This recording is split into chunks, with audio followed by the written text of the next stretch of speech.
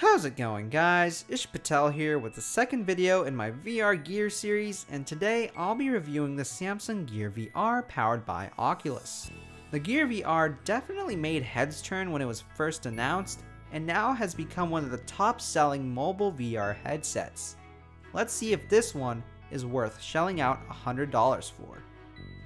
In terms of build quality, the Gear VR is constructed from hard plastic all around, including the knobs, buttons, and the touchpad.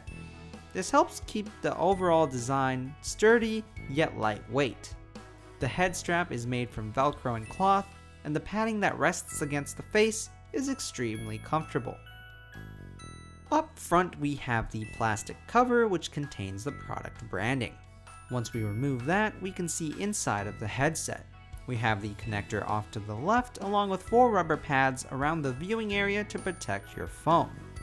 We also have a flap on the right that needs to be angled up while putting the phone inside to secure it properly.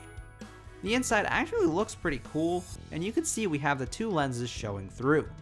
That's pretty much it for the front and the inside. Off to the right side we have a touchpad built directly onto the headset to allow interaction with the apps and VR software used by Samsung. Up top we have a back button, and out towards the front we have the volume up and down rockers.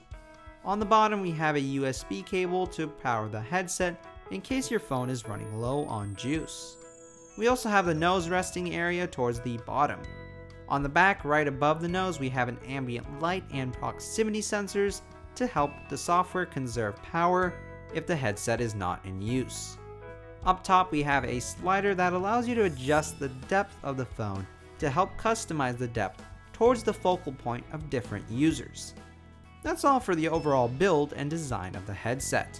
What makes the Gear VR different from other mobile headsets out there is that it's powered by Oculus, and Samsung even has an exclusive app for that.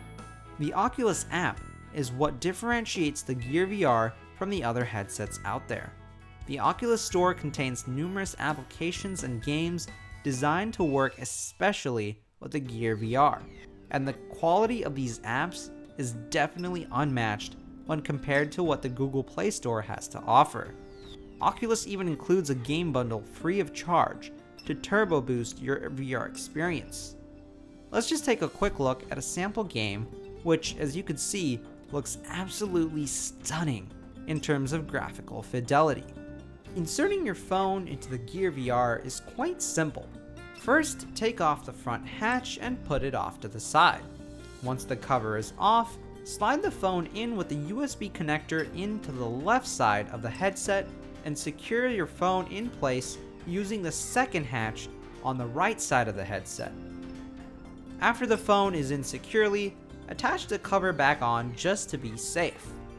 After sliding the cover on, adjust the depth of the focal point and you should be good to go to experience some VR. Using the headset was an absolute blast. The content that Samsung and Oculus provide are quite superior to that of anything on the Google Play Store, and I was completely blown away by the experience as a whole. The headset was extremely comfortable, even during long-term use, and the phone did a great job of keeping cool throughout extended use periods as well. Now, a major downside for some may be that this headset is proprietary and that it requires a Samsung Galaxy S6 or newer Samsung device to work.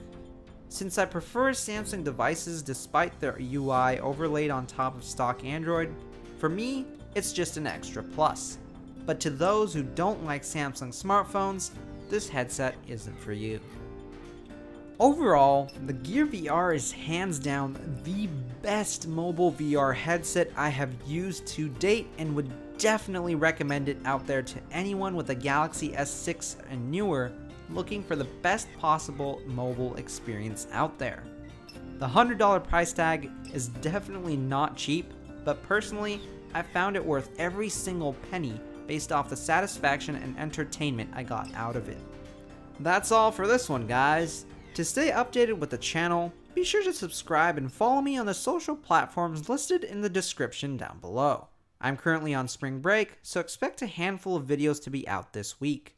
I'm Patel. Thank you for watching, and I'm out.